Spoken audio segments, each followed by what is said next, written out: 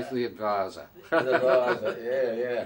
These are just things I remember. Yeah. And very valuable. Anyway, they said, what about little Arthur? And I said, well, look, we'll get you on an aircraft tomorrow. Yeah. So I had to stay overnight on the depot, and the next day they put me on an aircraft with strict instructions not to talk to anybody. And so when we got as far as Melbourne, who should get on the aircraft was Senator Dorothy Tagney. Oh, yes. You know her? Yes. Yeah, she'd been my school teacher in my high school, hadn't she? Yeah. She wouldn't know me. I was dressed as an American. Yes. And a bit thin. Yes. And she got on the aircraft and sat opposite me, and I didn't look at her. So after we got up in the air, she said, "Excuse me, aren't you Arthur Bancroft?" I said, "Yes, Miss Tagney." She said, "What are you doing here? You're a prisoner of war." I said, "No, I've just been rescued." She's just come from Parliament and knew nothing at all about it. Yeah. I said, "I'm not allowed to talk about it." She said, "You can tell me." And so she just said, "Well, somebody meeting you when you get home?" I said, "I don't know." Anyway, she said, "Oh, don't worry, I'll have a car meeting me and I'll drop you home." I think it. Anyway, when we landed at the old airport at Maylands, Melbourne. Yeah, Maylands.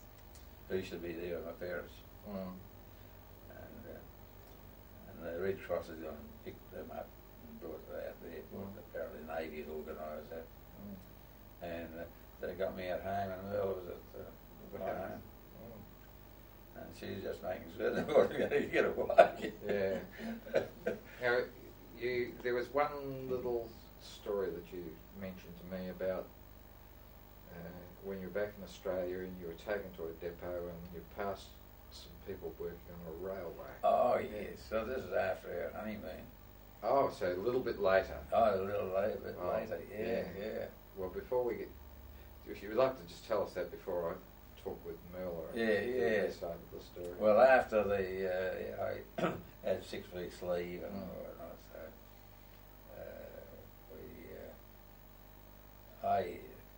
I was lost.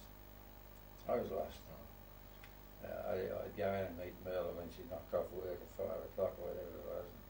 But it wasn't I lost. I knew nobody. Yeah. All my mates were all over. All my schoolmates were all around the war. Yeah. I didn't know anybody. No. It was unusual. And anyway, we coped pretty well. We used to go to pictures and fill in time, didn't it? No, it was a strange feeling to be home and not knowing anybody. Yes. But they took you back to the Eastern States after this, did they? The Navy did? Yeah, the Navy after we'd been home about 6 weeks and went over to Orwell Convalescent Home. They had the 4 Navy fellas in the Convalescent Home in Brisbane, in Melbourne, and they took us to Convalescent Home there to get up to date with what had happened whilst we'd been away. And they had a schoolmaster there, a Navy schoolmaster, and he went through, he had books and magazines and told us what had been happening on the war front and all. A lot that we knew nothing about it. And he is a Jerry Featherson, nice guy. Anyway, it's Convalescent Home, there's about another 6 or 8 or 10 sailors getting over appendix operations and things like that. Wouldn't talk to us. No. So after the first night, we said to Jerry Featherson about 4 o'clock, "Anybody have a drink in this place?" He said, "Would you like a drink?" We said, "We'd love a beer." He said, "Let's go down to this pub down the street over there." And we got him half diddly. And we said, "Now, look, why won't those other sailors talk to us back in Convalescent Home?" He said, "Well, I can tell you now." He said, "I told them not to because you weren't too certain how mentally stable you were." He said, "But I know it's unstable among you guys as me," as the teacher. Yeah. So he took us back to the Convalescent Home and introduced us. Yeah. It was understandable. He wanted to make certain that we were all right before let us loose. You know. Yes. So, no, that was very interesting, really, because we learned a lot because we had been away from news. You know, we didn't know anything that had been going on. Yes. And found that was very good.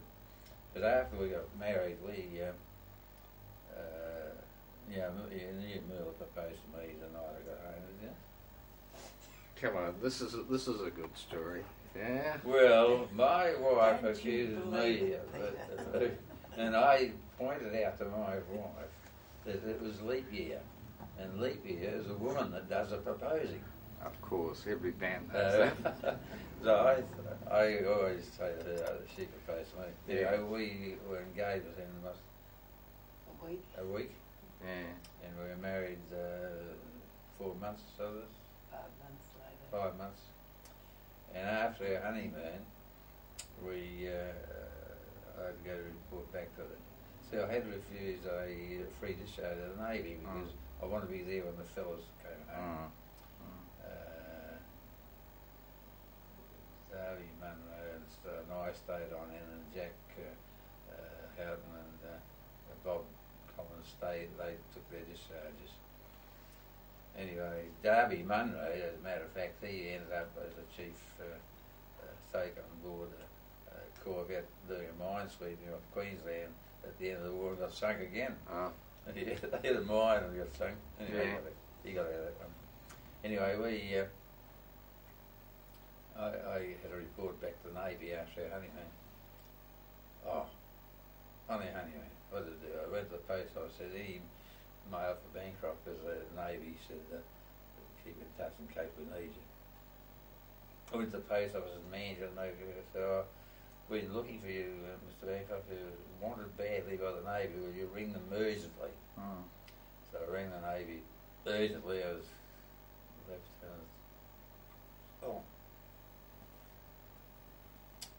What's his name? I can't quickly think of it. I said, you rang me, sir. He said, well, you better hurry up, Bancroft. You've got to go over to Melbourne and meet the Governor General. You've got to get an aircraft by tomorrow. I said, I got my wife too. No. I said, I beg your pardon. I said, I'm on my honeymoon. Yes, well, you got to go over there. I said, well, I'm not going. Oh, well, ring back tomorrow. So I rang back tomorrow, and he said, well, we've been in touch with Navy Board, Bancroft, and they have agreed. They've seen the Governor General, and under the circumstances, the Governor General says he'll meet you and your wife when he comes over to Perth next week or next weekend. So that's it.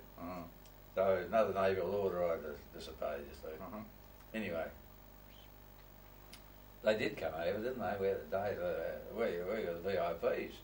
The staff car came and picked us up at their house and took us up to the Navy to meet the Governor General. That was very, very important. He was Braunteith, Duke and Duchess of Gloucester. Yeah, Duke of Gloucester and his wife. Lovely people. He was not much use. She did all the talking. He was shy. He was shy, yeah. Anyway, after all this honeymoon, I had a report back to the Navy, and they really didn't know what to do with me. They said, well, we want you to take some new recruits over to Flinders Naval Depot. So the two of us, another naval senior, so I took them to the train, and we had to look after them on the train and get them to Melbourne and all that. When we were going around after we got to the Naval Depot, I saw them reballasting the railway line that came through the depot. Said the bloke I was with, it's the funniest I wanted me to do that. He said, oh. Anyway, after I'd done my rounds of the doctor, was very important. He said, okay, Bancroft, all right. He said, well, they're having a bit of stomach trouble, sir. These sailors, 6 months to sea, all have stomach trouble. Next, please. The end of my welcome home by the doctor there. So I went and around and saw I had to see him. The had to go and report to the petty officer in charge of the party on the railway line. I knew that. I went down there and he said, go and get yourself a shovel, Bancroft. You know what to do with that? I said, I sure do. Stuck it in the ground and sat on it. Yeah. He said, you trying to be funny? I said, oh, Chief, I just finished building one of these through the Burma jungle. Do you think I'm going to do it here? Have another bloody thing? So they all knocked off work to find out about this Burma railway. Yeah. So the next day I was called up before a naval commander had been put in charge of returning German prisoners of war. Not many of them around, and I was the only Japanese prisoner of war in the whole of the camp, the whole depot.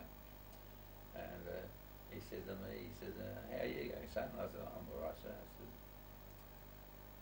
I said, they're trying to get me to do things that they want to do. He says, like what? I pointed out, I said, see, they're ballasting the railway line down there. They want me to help on that. I said, I refuse to do it.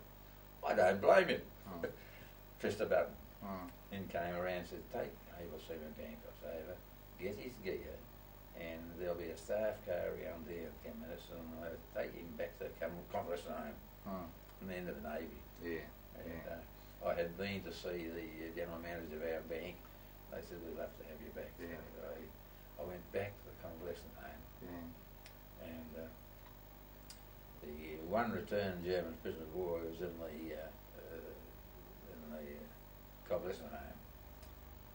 They wouldn't give him a free discharge like they offered me. Yeah. They said, no, we'll put you out on medical grounds. I said, right, give me one of those. As well. They said, well, you said you didn't want to get out. And I said, obviously, I'm not needed. Yeah. I said, I've got a good job to go to. So, okay, so they gave me what they call puns, physically unfit for naval service. Puns. I never ever applied for a pension for it until some years later. I was at a prisoner of war reunion in Adelaide, and one of the prisoners of war who had a lot to do with the government in New South Wales said, any of you blokes have any trouble with veteran affairs? I said, I have no trouble. I don't think I quite understand them. Tell me all about you. That's all. He said, when you get back to Perth, go in and see the veteran affairs and ask for your pension to be reassessed. I said, which I did. I waited about 3 months, and eventually I got a letter in the mail. You are now totally and perfectly incapacitated for the TPI. Because I've been put out as physically unfit for naval service, and I should have applied for pension on the grounds. Anyway, Merla's mother kept saying, you're applying for pension. But I was busy playing league football and doing all sorts of things. So that's where I declined another naval order by not doing any work on the railway line. So by the time I went back to the bank, then I became a banker instead of a able seaman Serviceman. Yeah. Arthur, thank you very, very much for that interview. And I think it's time that we brought Merla properly into the scene. I'll just turn this off for a moment while we change spots. Yeah.